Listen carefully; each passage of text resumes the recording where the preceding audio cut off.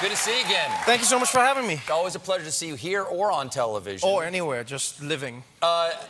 Congratulations on the Daily Show. You have really made that show your own. Thank you so much. Thank you so much. Incredible work over there. That's not easy. That's not easy. Much. And congratulations on this tie. It's got sparkles. Do you like it? Do you like it? These sparkles. Yeah, I try to go with something different. Just I've never seen a tie that has these things on them. No, it's got flavor crystals. Yeah, I like that. That's where the resin is. That sounds like a drug. Yeah. That's what that sounds like? You want them flavor crystals, man? I got them flavor crystals. That's what it sounds like. I've never had a drug that good. Thank you very much for that. Yeah. Well, so how are you? After 6 years living in the United States, right? Oh, wow, yeah. 6 years living in the United States. 2 years? How many? 2 years hosting the Daily Show? 3 years now. Going to be 3 years at the Daily Show. Okay, so how do you...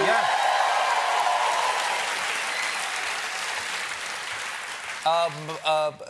Do you understand America better now? Because I've lived here for 54 years, and I feel like I'm understanding it a little less every day. Well, you know what I realize is I realize not understanding America right now is understanding America right now. That's basically how it works. Oh, confusion. Right? Yeah. Like that is the soup du jour. You basically go, I don't understand all of it, which is the right way to see what's happening right now. You know, conversations people are having, the arguments people are having.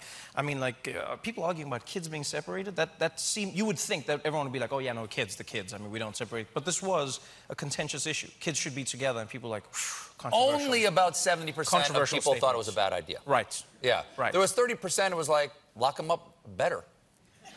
Smaller. Kids are small. They can get right through the chain. Right. That's basically what they went with. Yeah. Yeah. So look, I don't think I understand it more, but I don't know. Like I say, when you come from an African nation, if you come from a developing nation, leaders like Trump are too familiar. So you go like, yeah, it's that with the veneer of the White House. That's what do you mean that they're too familiar? How is Trump familiar? You know the policies, the extreme rhetoric, like not having a firm grasp of English. These are all things that we're familiar with. Right. So, you know. But the trappings of office kind of fool us a little bit. What is your thought? Like, apartheid was one of the most repressive regimes of the 20th century. What's your thought on kids in cages? Like, was that the sort of thing? Was that done? Well, no, I people separated from their... Kids were separated, but the kids in cages thing is a completely new idea for myself as well as a human being. It's funny because my mom actually said to me like with these kids in cages and the stories, and my mom was just like, she's like, you see, that's what would have happened to you, and I'm like, what are you talking about? And my parents always remind me, right, my mom and my grandmother specifically, that because in the country people of different races weren't allowed to be mixing, right, and I'm technically mixed. You know, my mother's a black woman, my father's white, so if we were caught together, I would have been taken away from my parents. But I didn't know this growing up. So my mom always, like when this story came out, she's like, you see, that could have been you. That could have been you. And I'm like, yeah, but why are you telling me this now? It's like she's threatening me post. I'm like, I already said thank you for raising me. She's like, I'm just saying, though, that could have been you. What would have been the logic of taking you away from your parents? Because even repressive regimes often say this is the reason we're doing it. The logic is, if you've built a country around the notion that people of colors cannot mix, when they make a mixed thing, that disproves your point. So you need to remove the thing that has disproved your point so that you can carry on living in your fictitious world. But if you but it seems like they would remove you from your parents is not enough. They would have to remove you from public view. Oh, no, they just take you and give you to somebody who looks like you. Oh, so you're not the product of a mixed marriage. Exactly. So then they go like, you came from you. That's how it works. It works. If you're crazy, it works. Yes. It really does. No, what do you There's logic to the madness, Stephen. What do you do to keep your soul from getting a thick callus on it? Wow. Because every day, one of the things is one of the things about one of the great, one of the sort of the responsibilities but really the privilege of a job like this or like what you do is that every night everyone has a reaction to the news or what's happening, what the national conversation is, and you have the opportunity to talk about it, get your feelings out about it. But you also have feelings about it, and certainly like this week it was difficult for a lot of people to properly express their feelings because the first feeling is grief. Right. Often for the people who are defending it, because you don't want to actually believe that the people that you know would be in favor of something you find so hideous. Right. I think what I try and do is I spend most of my day screaming, and then over time I get tired, and then when I'm tired I start thinking of the jokes. But you start the day and you go like, I can't believe this, and I'm angry, and this is crazy, and the children, and then I get to work and there's more people that are angry, and then we're angry together in the writers' room, and we just all do that together.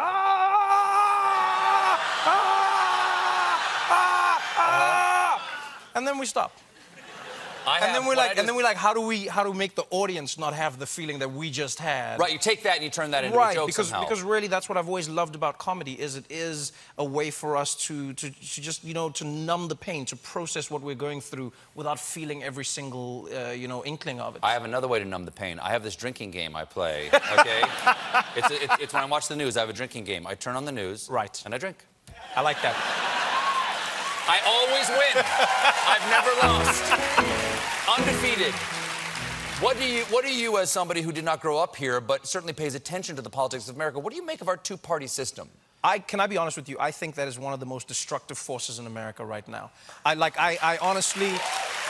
Yeah, I'm shocked. Like, so we did a piece on the show, you know, Roy Wood Jr., you know, went out. He went out to Montana to cover, like, a mayor in Montana who's a refugee and lived in America, and he won over people who voted for Trump, and everyone was like, how did he do it? And we realized that in Montana, the mayoral race isn't run along party lines. So people just campaign on ideas. And once you remove the blue and the red, you'll be surprised at who people actually choose. You know, if you go back to the election, that's what people said. They said, look, I don't like Donald, but that's my only choice. What choice do I have? And it's weird to me that America's a country where you have like 16 cereals but 2 political parties. You should have more choices because I don't think it's as simple as blue and red. No, I don't think it's one or the other. Teams. Yeah, it's completely teams. And people vote against their self-interest often. That's exactly what it is. You were also involved on a low level in African politics recently, because you were in Black Panther. Well, I was involved in a high level, I think. Really? Yeah. Now, people didn't know this at first. There was an uncredited appearance in Black Panther. So what I did, I don't like to brag about this, but what I did was I was in Black Panther, the smash hit. Yeah, the #1 movie globally. Yeah, and you wouldn't want to. And you know what happened was like Ryan Coogler approached me and he said, hey, would you like to be the star of this movie? And I said, no, I've got The Daily Show. And he said, okay, I'll get Chadwick Boseman. Do you want to do the whole thing that Michael B. Jordan does? And I was like, yeah, my six-pack, his too many six-packs. He goes, and then I was like, you know what? I will be the voice of the computer in the background. I'll be the computer that runs every spaceship you see is me. People don't notice, like... This is actually true. Yeah. It was a while before the movie was out, before people went, oh, wait, that's Trevor Noah. Yeah. So, I didn't know, I found this out today, and I've seen the movie twice. And play this, we'll see the clip, and you'll hear his voice. The lab is under attack. What? Where? Deactivating hologram. Ross, you have to get out of there now. How long have I got? Glass integrity is at 50%. Put me back in. Thank you. Now you see, a lot of people think that I just did the lines there, but I'm everything. Oh, you're actually in one of those motion capture suits? I'm the ship as well. They got me in to play the ship. Well, you also have a book now. It's coming out end of July. Well, I don't think this is my book. I think this is us expressing our gratitude for the president's amazing tweets, Stephen. It's called... Don't give us the credit. It's called the Donald J. Trump Presidential Twitter Library. Right. And tell the people what it's based on.